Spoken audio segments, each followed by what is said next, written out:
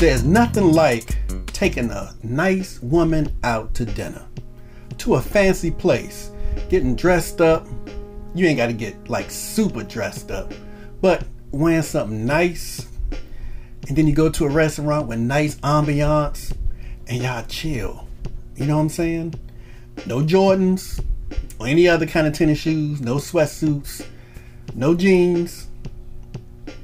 But I ain't talking about no feathers either and all that ballroom gowns. No, but just put on something nice. I enjoy doing that, because your brother got a little class over here. Money Green, was raised right. However, I came across this, and the responses are really interesting. This video is brought to you by Rap Snacks, Cardi B's Jerk Barbecue Wavy Potato Chips. So it says, if a man spends this much on dinner, should he be able to smash? And y'all know smash means have sex. I don't like the term, but that's just a love in me. But smash is the term that's currently being used. Used to be cutting, used to be some other stuff. Anyway, the man supposedly spent $226.85 on dinner with this young lady. And the items are interesting, but should he be guaranteed sex if he spends this much money? Now, what's funny is a lot of women were like, oh yeah, if it's a real nice place, oh yeah, we getting down with the get down. We gotta finish the night off. Plus, he may take me out there again. So, I saw some people say that. Then I saw some men saying she better. I'm spending that much money. Shoot, she gonna take them panties off. I was like, ooh, but I expected that. And then you had some woman was saying, my vagina is way more expensive. It's worth way more than $226. It's like your vagina, if you put a price on it, is worth whatever someone is willing to pay for it. So what's the Blue Book value? I asked Corey Holcomb all about that. What's the Blue Book value of that vagina? And you find out what it's worth. You know what I'm saying? And the market goes up and down. That's for those who put a price on it. But let me give you my take on it, because there are a few different ways to look at this. Number one, we're going by the scenario that these two have never had sex before. And they're probably not boyfriend and girlfriend, or they're probably filling each other out. But they know, maybe it's the first date or second date. All right. This ain't no Netflix and chill stuff. This right here, they put some money into this. So, should a man be guaranteed sex if he spends $226 on dinner? I'm going to tell you like this. Off the top, nothing is guaranteed. Unless you have a contract, which you shouldn't for sex or anything. Unless you have a contract with somebody in anything, verbal or written, nothing is guaranteed. So when you go into a dinner, on a nice date, when you go into a dinner and y'all sit down and y'all eat something real nice, look on here, filet mignon, 10 ounce for $48, tender seared lobster, or tender seared with lobster, $56. So that's over $100 right there. When you sit down and you enjoy things like this, you better be prepared for whatever comes your way. You know what I'm saying? She can get a stomach ache and she can roll out. She can say, just take me home. Maybe I met there. She can say, thank you for a nice time. And she drives off and you let her drive home instead of, following you home or whatever. You never know what to expect. So don't put yourself in a situation where you think spending a certain amount of money is going to get you what you want. Men do that all the time. They'll buy you a tennis bracelet or buy you some shoes or take you out somewhere nice and spend a lot of money on you just because they think, you know what, she gonna go for this and I'm gonna get up in them, up in them panties.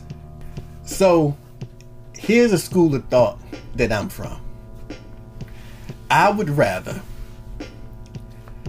spend this much money on a woman that I care about. Doesn't have to be somebody that related to me. Doesn't have to be somebody that I've known for a long time. But I would rather spend this much money on someone I know will appreciate it.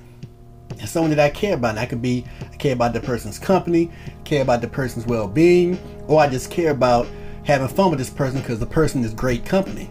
Or the person or the woman is very intelligent. I really enjoy intelligent women. So sitting down with some great conversation with a very intelligent woman, I spend this much money. That's no problem at all. I would rather sit down with, I used to be a teacher. So say I had dinner with the mother of one of my students.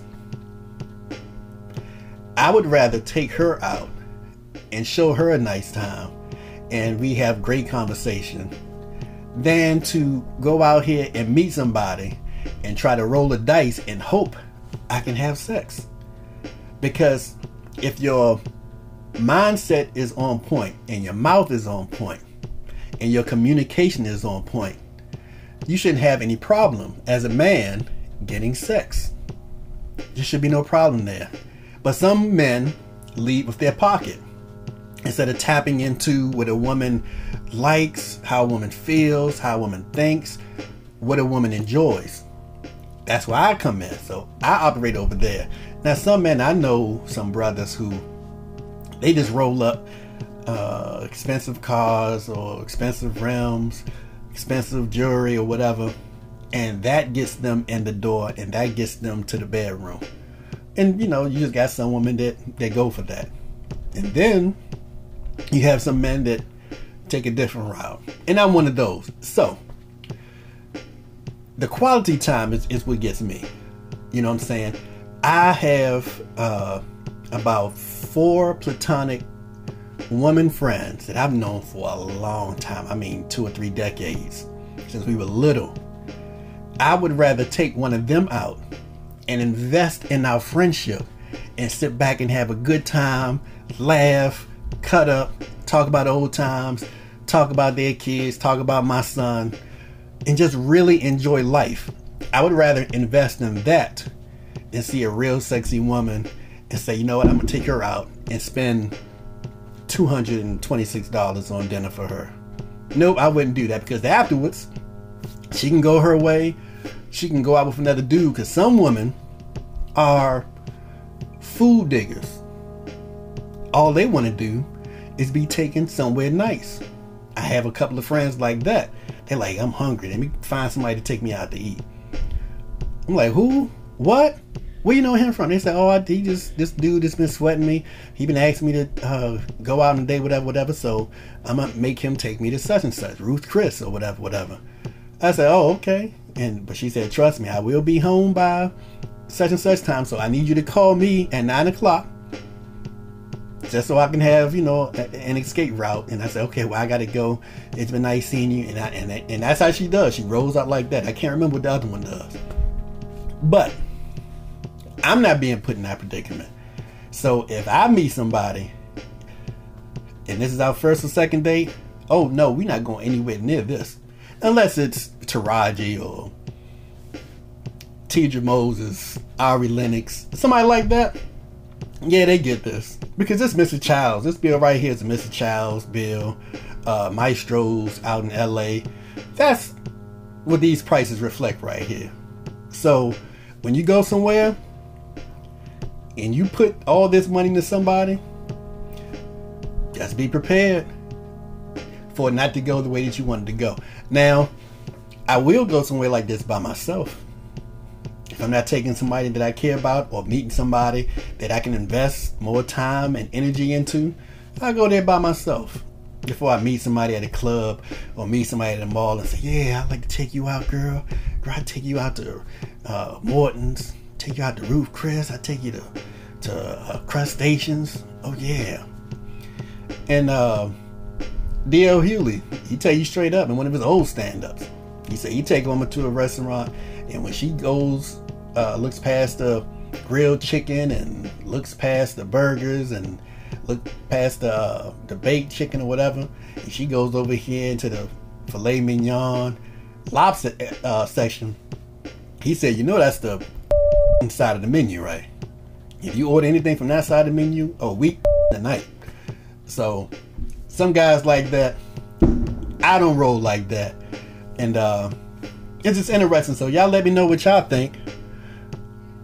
Should a man be guaranteed some sex if he spends this much money? And just looking at this bill right here, if you take out the Bohemian, which sounds like you're drinking the Hennessy, and what else? I think those are the only 2 drinks. You add up everything else, and it's like a party of 3. Add up that clam chowder, the calamari, that's what, $38. Then you go down to the, let me see, Brussels sprouts, $38, $48, $50, $60, $61, 60. That's $68. If you add up the Brussels sprout, the Brussels sprouts, cream spinach, small asparagus, clam chowder, calamari, man, that comes out to be more than the lobster and more than the steak. So, look here, if you want to spend this much money, you better have a good time with the person at dinner. And then if you get some fun after dinner, you get some sex after dinner, hey, that's the bonus. You know what I'm saying? And some brother was like, he said, look, if she ain't gonna give me any sex, she better at least give me a hand job, on the way back to the car or something. So some interesting responses, but you're not gonna ever catch me spending this much money and then leaving as if I took a loss, because I'm not taking any L's when I'm spending money at dinner time. I really enjoy eating at the Four Seasons, and the Four Seasons will give you a bill like this. The Four Seasons restaurant inside the Four Seasons Hotel. It got some nice food. French fries cooked in the duck fat, the steaks, great food. Great food. And I'm talking about from New York to LA to DC, Georgetown. Great food in some of these restaurants. So that's it for me. Y'all let me know what y'all think. I appreciate you watching. Please subscribe if you haven't done so yet. I really appreciate you being here. I'm Money Green. Talk to me. Make money, money, go shopping. Soon another video will be dropping.